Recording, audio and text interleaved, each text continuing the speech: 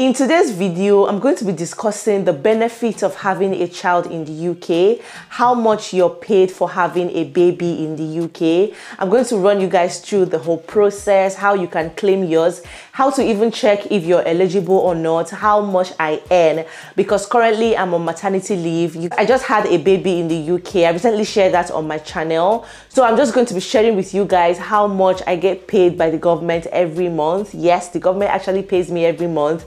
And then how you can claim yours as well, how you can check if you're eligible, or anytime you're eligible, what to do so that you too might be able to get this money. You guys are welcome to my channel. My name is Tochi. Welcome back. Don't forget to like this video so YouTube can recommend it to more people. Share it to everyone that benefits from it because it's important. Guys, we're talking about money. Quick one, I am not on Telegram. I don't give out my WhatsApp number. So if you're chatting with anybody on these platforms claiming to be me, maybe with my profile picture or name or something like that, that is obviously not me. It's an imposter, it's a scammer. Please be careful so you don't give out your money, okay? Before I continue, guys, this video is brought to you in partnership with Amber.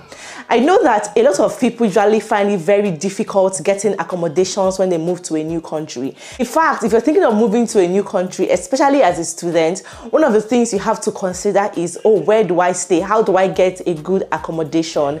You don't have to worry yourself anymore about that because Amber is here for you. Amber is the premier student accommodation platform where students can search for their homes according to their preferences, and they have accommodations close to so many universities. So you can filter your search according to your location, according to your pocket, according to the type of accommodation you're looking for. They have different types of accommodations, guys, including dorms and suites, single rooms, and so much more. Amber student accommodations are conveniently located in major cities and around different universities, and they are fully equipped and secured. All prices of their accommodation on the Amber website are inclusive of utilities like electricity and water, so you would always get a fair deal and you have a hassle-free experience. Not only are their accommodations very fast and easy to book, you would also have access to some of their facilities that make studying abroad appealing, like their dining hall, fitness center and gym, gaming room, parking space, swimming pool, and lots more. So please hurry now and book your accommodation with Amber using the link in my description box to register. That way you would also get a free one-on-one assistance. So please don't forget to use the link in the description box. So thank you so much, Amber, for sponsoring today's video. Now guys, let's just get started. Now, if your visa allows you to live and work in the UK, you might be entitled to a statutory maternity pay or a maternity allowance if you have a baby, right? So what is the difference between a statutory maternity pay and maternity allowance? We're going to be discussing all that in this video. I'm going to share like how to know the one you're qualified for and how to apply for it basically, and how much I currently earn. Of course, I'll be sharing with you the one, I'm being paid for, and then how much I earn, and then you too can check whether you are qualified for yours, or when you're qualified for yours, you will know so that you can apply for it. You must also note that this is not classed as public funds, so if you're qualified for it, feel free to apply for it. So basically, statutory maternity pay is a regular payment made by an employer to an employee who is having a baby or who is going on maternity leave, and is paid for up to 39 weeks. So if you have a job in the UK and you're qualified for a statutory maternity pay, your employer is going to be paying you, a particular amount of money every month for up to 39 weeks. That is about 9 months. Yeah, so this pay is for 9 months because I get a lot of questions around this. So imagine that you just had a baby and you're at home taking care of your baby and you're being paid for 9 whole months, right? Some people even take maternity leave for up to 1 year, but you're paid for just 39 weeks. That is about 9 months. That sounds good, right? So this is something you need to look into. And that is why I'm sharing this with you guys, so that you can have an idea of what it is like getting paid for having a baby in the UK. So statutory maternity pay is paid for up to 39 weeks. And if you're qualified, you will get 90% of your average weekly earnings for the first 6 weeks. And then £172 or 90% of your average weekly earnings for the next 33 weeks, whichever is lower. So if 90% of your average weekly earnings is lower than £172, that is what you'll be paid. But if not, then you will get £172. In fact, whichever is lower, that is what you'll be paid for the next 33 weeks. So for the first 6 weeks, you get 90% of your average weekly earnings.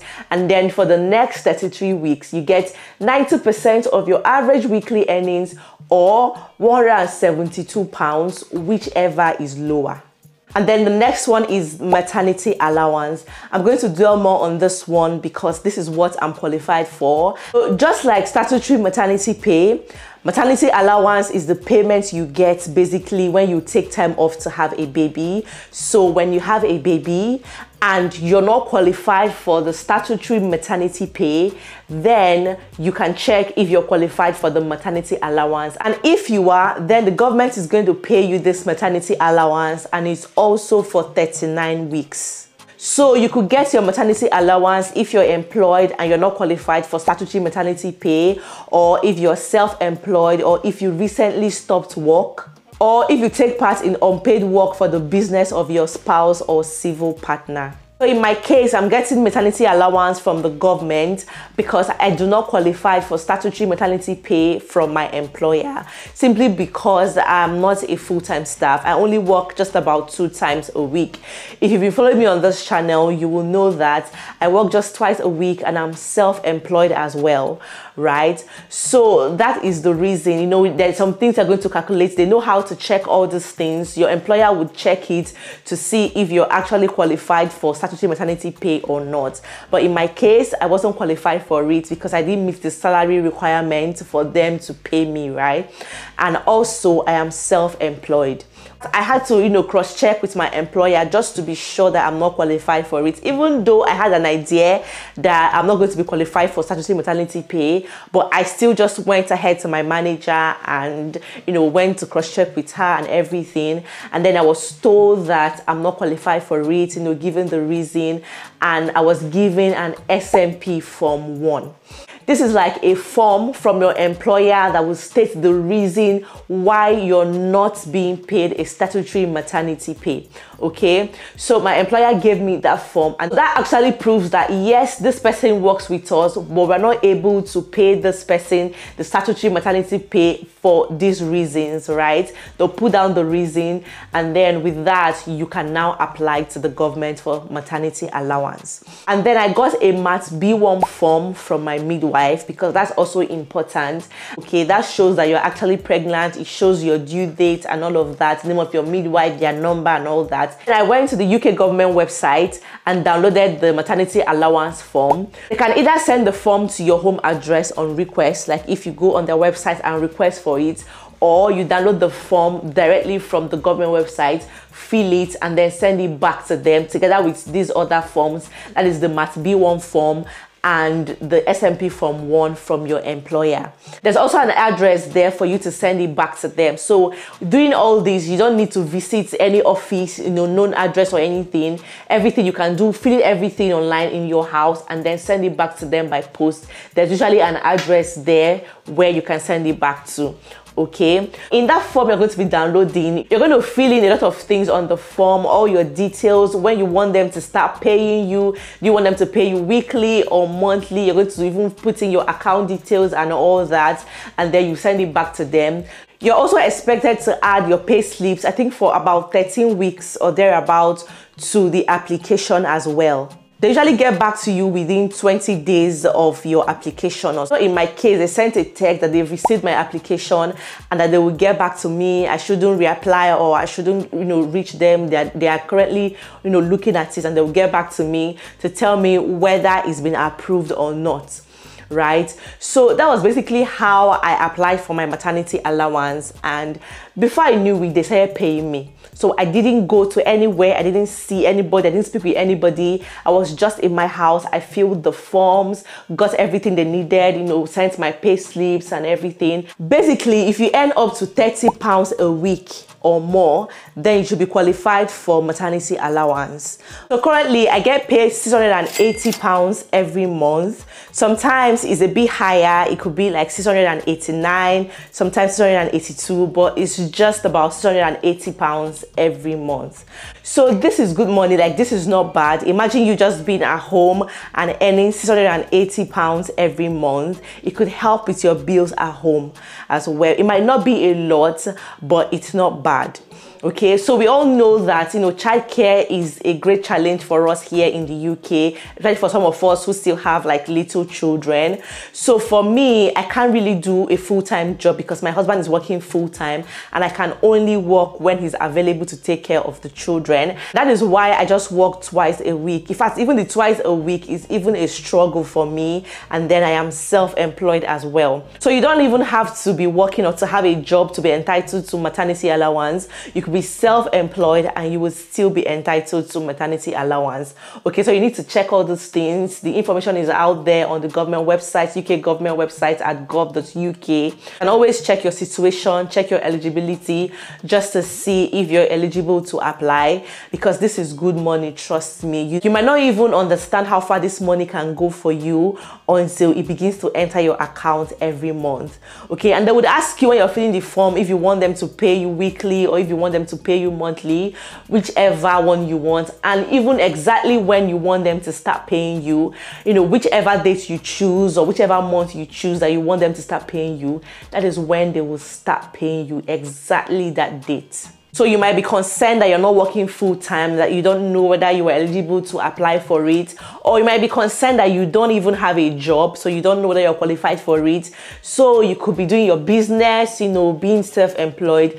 You might still be qualified, you might still be eligible to apply for a maternity allowance. So don't worry if you don't qualify for statutory maternity pay from your employer. Maybe you've not worked with them for a long time, or maybe you're not qualified for it because of the hours you do with them and things like that. Then you can check if you're qualified for maternity allowance. And trust me, if you earn about £30 a week or more in at least 13 weeks, then you should be qualified for maternity allowance. And I'm also happy to announce that this has increased. Before it used to be £605, but now it's about £680. So it's a good thing. It has increased, and I'm sure that it will keep increasing. So please always check if you plan to have a baby in the UK, or you're currently pregnant or something. You can always check if you're eligible, and if you are, please do well to apply, because you are actually entitled to it. Okay, and this is not classed as public funds, because a lot of people are actually scared. Oh, is this public funds? Is it not? I'm telling you right now that it is not public funds. It's your entitlement, so long as you have a job. In fact, you've already seen the criteria. Okay, so long as you meet that criteria, then you are actually qualified for it. So I hope this video actually helps a lot of people. We've come to the end. Thank you guys so much for watching. Please share this video to everyone it will benefit you guys, and I'll see you all in my next one. Bye bye.